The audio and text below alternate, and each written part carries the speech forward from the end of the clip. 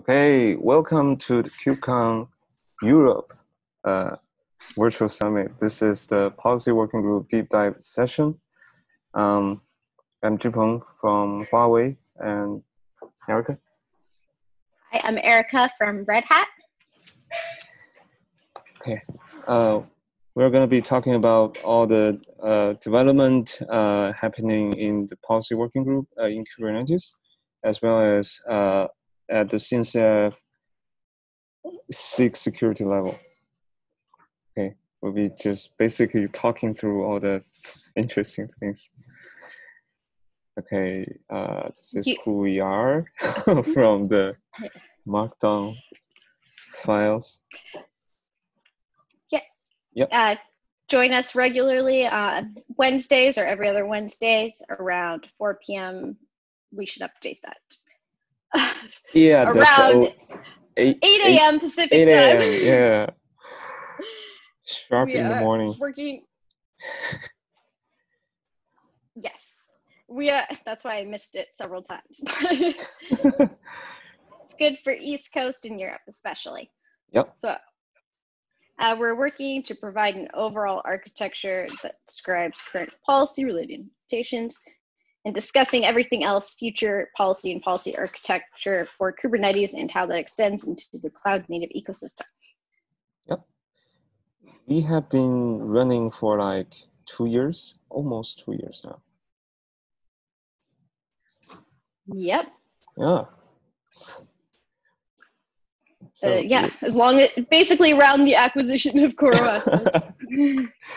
Yeah, that's something. Couple acquisitions later, we're still at it because yep. turns out policy still matters. Mm-hmm. Okay, I think this slide is about. So I think we've been seeing like trends, like tidal waves. So Kubernetes, like Envoy, no doubt is the first wave about the cloud native platform. Then we see the emphasis on Prometheus, Jaeger, open tracing. People are start to focusing on the observability.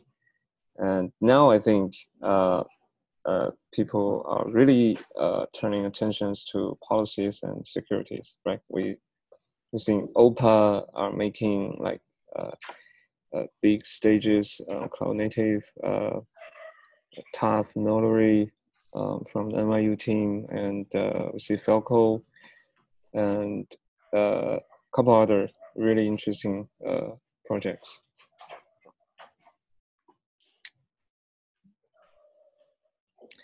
Yeah, so I think this is where me and Robert getting into really interesting discussion on the slide.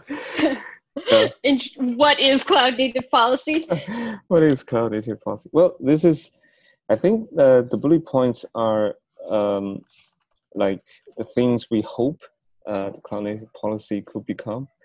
So I think it goes beyond auditing and compliance. By that, I mean, like for, we are seeing things for like resource management and probably many other interesting areas. So it's all-encompassing, a policy is an all-encompassing thing. And I think Robert makes a good point, like it's via a correct tooling that policy could help automate like security and many other areas. But policy itself rarely automates security. And yeah, policy are usually like logics, so it's definitely different from config. I've been having problem about like just having a YAML-based config system. You call it a declarative system. It's not. Not necessarily. Yeah, not necessarily. So, but if you have a policy-based system, it will be a really nice declarative system. Meaning you could talk logic, like human readable logic to that system. Yeah, that's very declarative.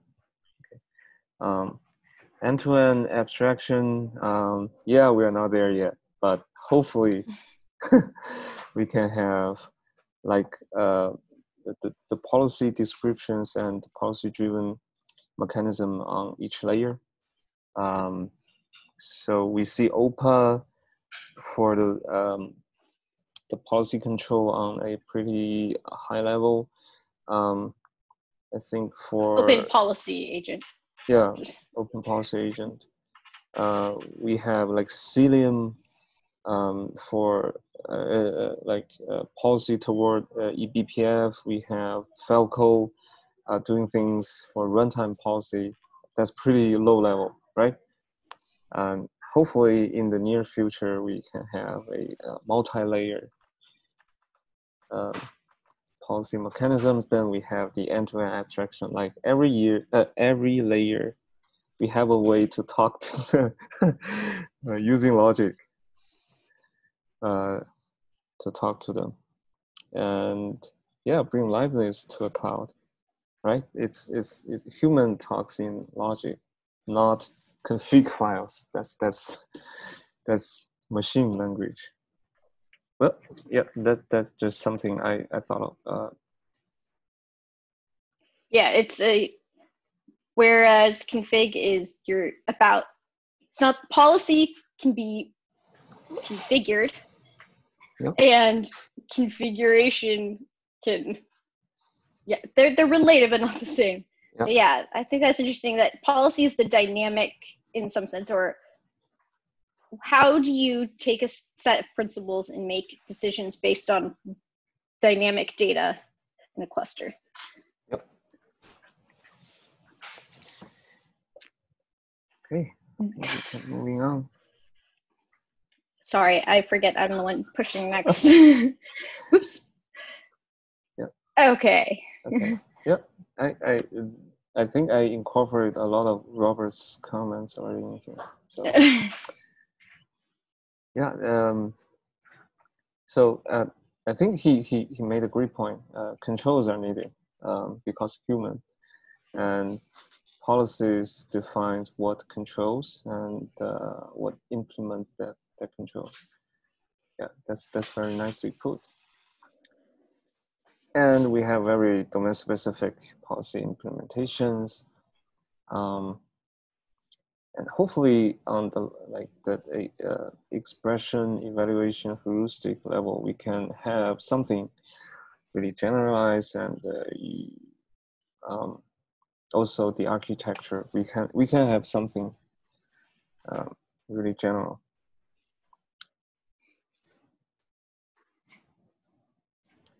Yeah, I think we can just quickly go over this is how policy working group interact with other SIGs.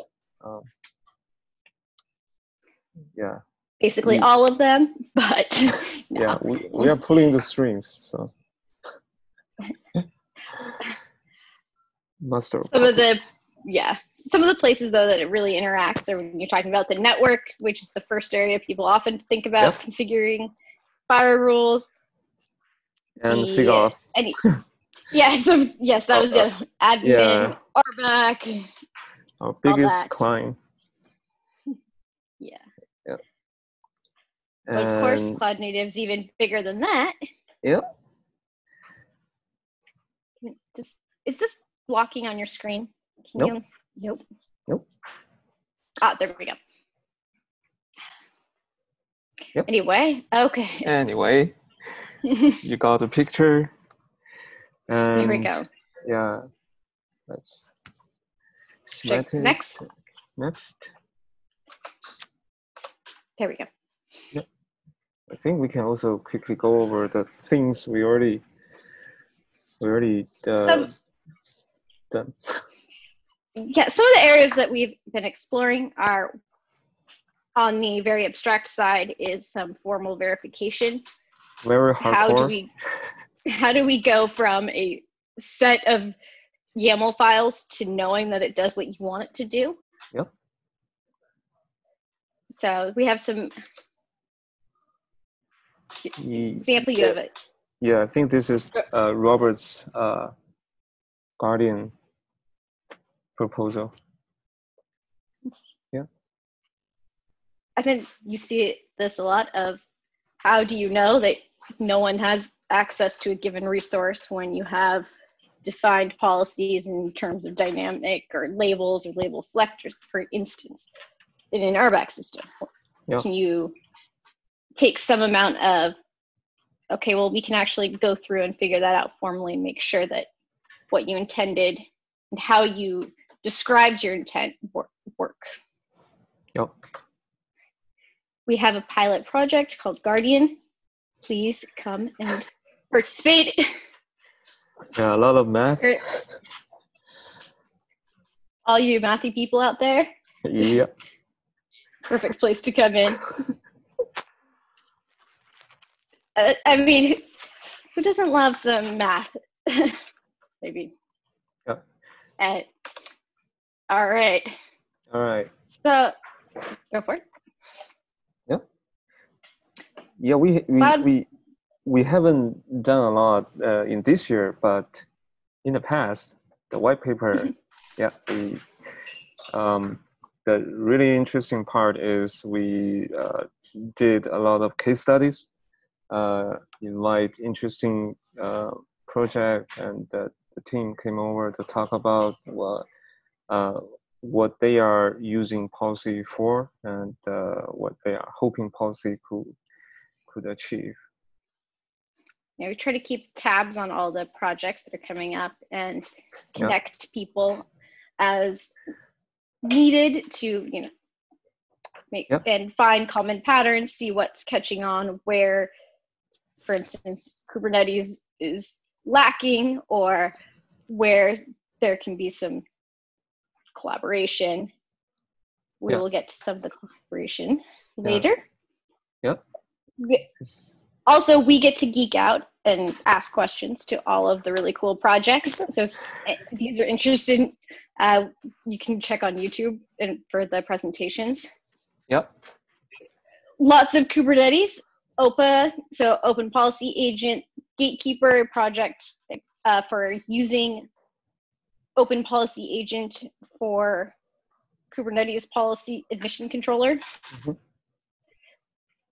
Istio, of course, the service mesh. Cilium is it considered a service mesh at all as well? No, I think Cilium is like a level network 4. Plug. Networking policy. With the Spiffy. Yeah, that one. Using BPF. That's another fun. Fun area. BPF. Spiffy Spire for service discovery and automation. Tough Notary in Toto and Optane about securing the supply chain. Yeah. Caverno. That's another Kubernetes policy admission control. Yeah. Cloud Custodian, verifying your cloud configurations and like AWS, for instance, with IAM policies. K-Rails.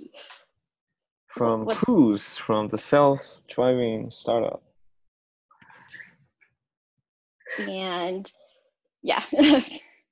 and then we dove in a little bit more into pod security policies and how they can be work with how Gatekeeper can implement pod security policies. Yeah. Let's see. Looking at do you want to talk about? Okay. Yeah. So I think Jim, especially Jim, has done a lot of work, really great work, and Caverno is can we say another policy engine, in addition to OPA? For Kubernetes? OPA as a whole system, right, that contains a policy-specific language to implement, a database to store the policies, the certain plugins, the agents to help you enforce the policy. that's really powerful, but sometimes that's more than everyone wants. For Kubernetes, one of the things, there are certain kind of cases that you would like to just define in some Kubernetes resources, have a standardized way and have that enforced within the cluster. Yeah. Running. So that's where Kubernetes is coming in, where upon creating a namespace, what kind of certain resources automatically need to be created. For instance, role bindings and other controls, block those who shouldn't be able to do something, and more specific validation or mutation control, marking resources automatically with certain labels, or directing pods in their scheduling automatically based on the namespace, or validating that only certain labels are used, those sorts of things. Yep. Cloud Custodian. I think Cloud Custodian is another really interesting project. They are mostly like working on the cloud level, right?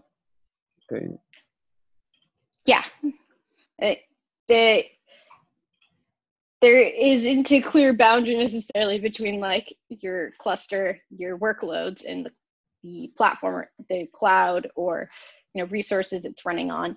So securing that all across in consistent way is important. Yeah. Multi-cloud is a big thing these days, but that means how do you consistently, you might use Terraform to consistently provision your infrastructure, but now how do you ensure that you have your policies and access controls, for instance, for all of the different clouds done correctly? Yep. That is where Cloud Custodian comes in. That's a nice pitch for the multi-cloud story. It's a big use case. Yeah, definitely. All right. Yeah. Oh, here we go. K-Rail. Yeah. I still remember they had a great presentation. I think they mentioned they actually use Google Groups for their like tendencies system, which is really interesting. Thinking from like the employee level all the way down. Yeah, I think that makes sense. Yeah, they mentioned they are running a really big workload on Kubernetes, and like each department has to be isolated from each other for whatever reason, and then they have the K-Rail developed to deal with their specific situations.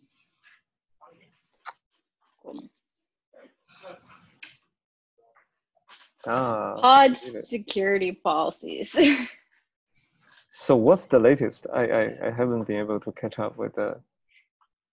I need to check the latest on that issue.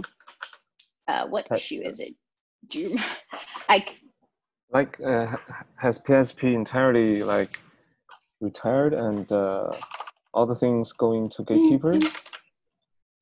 No, that is in some sense never 100% going to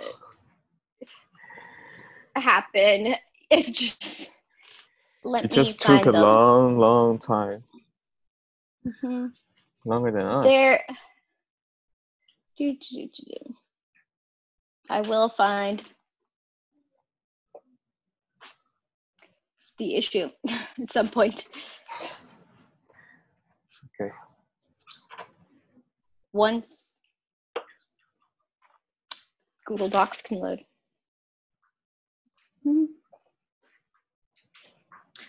Swear there was.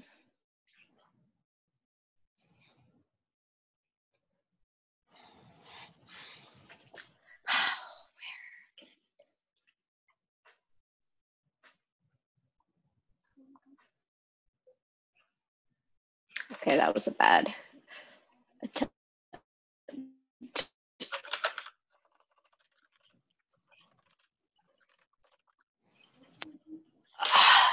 Sorry. No worries.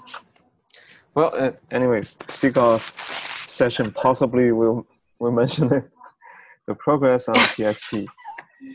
PSPs are a necessary and used Kubernetes built-in mechanism to ensure pods that don't have proper permissions are run in less privileged contexts. It languishes in beta right now. One of the problems we deal with in policy is how do you safely turn on policy without breaking everyone? Yeah. How do you move forward? How do you change policies safely, especially when changing a policy can make it so you can't change a policy if you do it wrong. So one way though, if you already are using OPA, Gatekeeper is a great way to basically get the same functionality. Mm-hmm. Yeah. All right, moving down the stack. Falco, You want to take this one? Yeah, I haven't been following up with the RPI initiative. Has this like came to any fruition?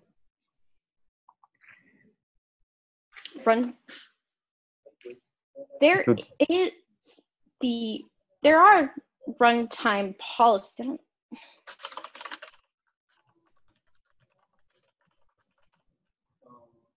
Yeah, I only remember we did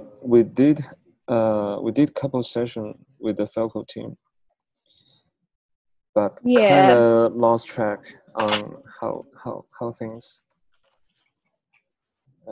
went.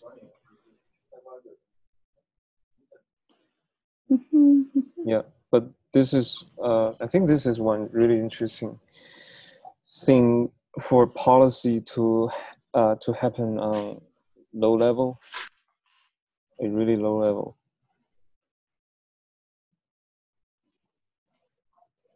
Yeah, part of but when we say runtime, it's when you have your containers or other workloads literally executing instructions. How do you secure that? Yeah. One way is to have agents on the node in various ways that are reading policies, checking for violations, blocking violating actions. I think they can even combine the RPI with Cilium, so you have policy checkings on the runtime for the pods, and you can checking on the pod networking if something violated. Yeah. And you can do all the thing with eBPF. Just writing some eBPF programs. Check upon those. Just following along with the evolution from monitoring to policy. That's the next natural place. All right. And for all of these different things, quite often policy projects like this want to use the standardized Kubernetes API to define policies. So one thing we want to do is standardize what that looks like so that tools can be more easily interchanged. And that, tooling built on top of these can interact together. Yeah. That brings us to our first policy project. Custom resource, the policy report. Sub-project. Sure, yeah, I don't know. Lots of different tools are helping us develop this, and alpha testing the API. or engaged What's to help us. Polaris? Polaris? Is it like a Kubernetes project or haven't? It is Fairwind Ops. Oh yeah. Polaris. Variety of checks to make sure Kubernetes pods and controllers are configured using best practices. Oh, cool. It has a dashboard, a validating webhook, and a command line tool. Cool. Obviously, a lot has happened in the policy field. There's always few projects. Yeah. Where then? All right. We have a nice table. Yeah, maybe we should color this. Cluster image. Where are you looking? Sorry. Like the category is image, meaning for Docker image. Yeah. Scanning. Yeah, maybe they're for Docker image security. Yeah, make sure that you're not running malicious containers. This one's from Aqua Security. Oh, cool. So they gave a presentation last week? Yeah. They gave a presentation. It, make sure that you're running only validated images, detecting vulnerabilities with it.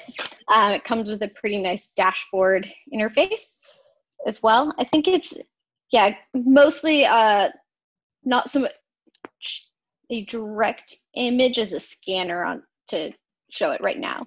I think there's some future plans. I think, cool. Yeah, you just then Kubebench is another sort of conformance, might be, I think, is the right category of. Do you have is your cluster set up the way you think it will be? They're using policy for like benchmarking the cluster? I believe Kubebench is like, are you following best practices? Okay.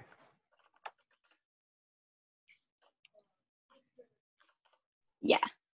So they are scanning for things?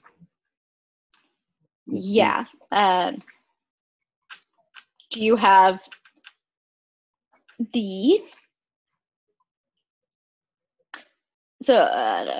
this also comes for like security best practice, like CIS benchmarks, for instance. Yeah. Okay, got it. Yeah. So one of the ways, for instance, some of Aqua Security also has a project called Starboard. One of the things that they're reporting and running are CIS Kubernetes benchmark tests. So that can also, hopefully soon, be reported back in the standard format. Yeah, that's pretty cool.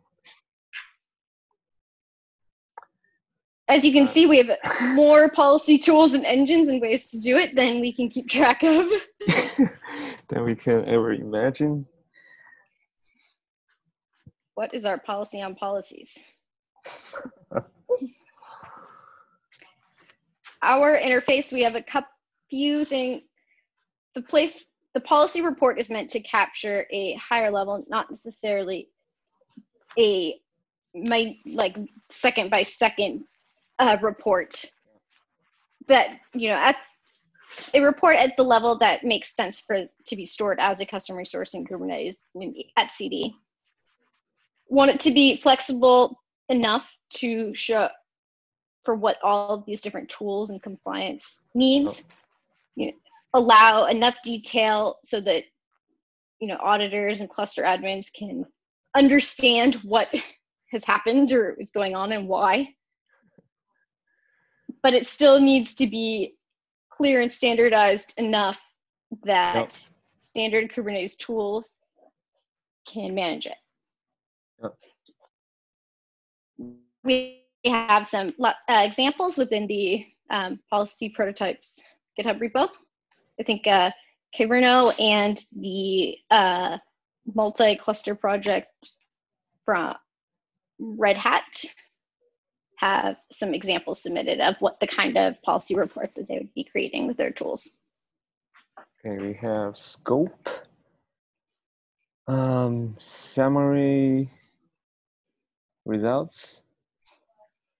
Hey, this is pretty nice. Yeah, I think it's one of those things where it turns out having more input, you get better things and learn things you didn't know. Oh, maybe I should go. We have the alpha sort of merged into that repo. Any pull requests or issues are welcome. We're working right now to get more tools directly implementing it and testing it out so that we can move to beta eventually. Yeah, right. So, all right, this is our our 4 deliverables so far. I fit into the big picture thing. So we have CRDs, we have formal verification, really interesting. We have try to have a standard way to interact, and the RPI is for the data plane. Cool. Yep. Okay. Please join the convo. And the conversation. Should that slide be deleted? There's a backup slide in case okay. people are interested in SM2. what the heck is formal verification? Got it. Yeah, it's we very were trying important. to entice the people who didn't quite get the math part of it. Yeah. Got it. All right. All right. Please join us, or we look forward to seeing and talking more about policy. Yep. Okay. I think that's it for our session. Let me stop.